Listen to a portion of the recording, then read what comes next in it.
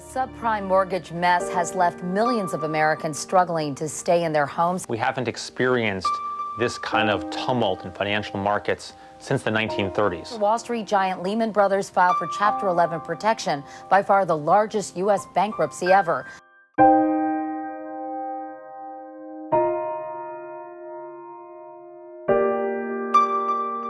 My distinguished colleague, Mr. Toomey. Gentleman from Pennsylvania. Over the last 20 years, the American and international financial markets have changed dramatically. Opportunities for investors have expanded tremendously. The ability to hedge financial and commodity price risk has stabilized earnings and encouraged investment. It has been driven largely by the development and application of derivative transactions.